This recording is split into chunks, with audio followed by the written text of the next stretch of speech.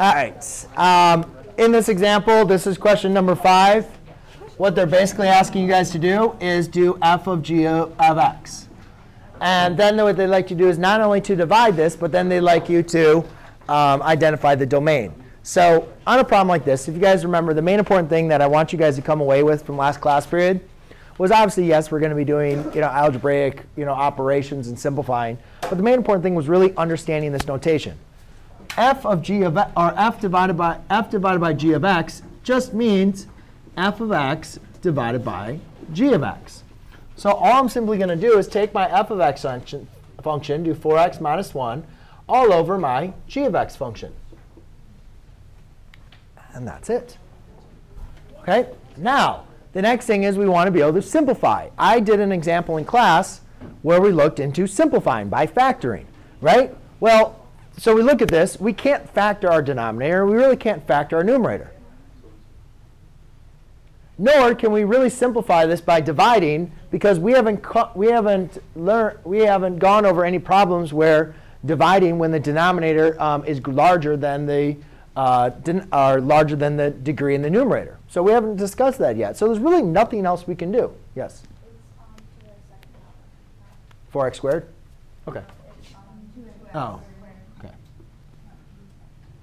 All right. Well, still, basically everything will still be the same, right? I mean, we still cannot factor anything, Richard, or do anything else. However, they are asking us to find the domain.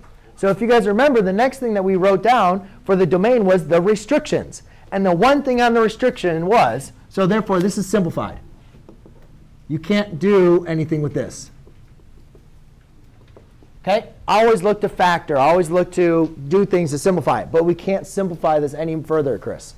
However, the domain, there is a restriction on the domain. And what I told you guys, what I told you was that whenever you have a variable in the denominator, you cannot have that variable cannot make your denominator equal to 0. So all you simply need to do to help you with the domain is you need to figure out the values that make your denominator equal to 0. So all you need to do is set your denominator equal to 0 and solve for x. Those are going to be the values that are going to make your denominator equal to 0. So when I go ahead and subtract,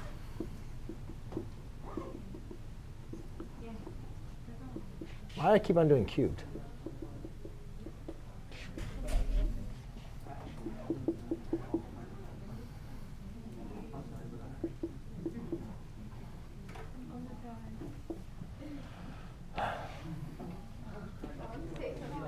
So I'm not sure why there's such a big issue. Somebody's leaving. That's OK. So if you guys go ahead and take a look at this, when we go and solve, we have to take the square root of an or of a negative number, right? Well, you can't take the square root of a negative number under the real number system. But we can do it under the imaginary system, right?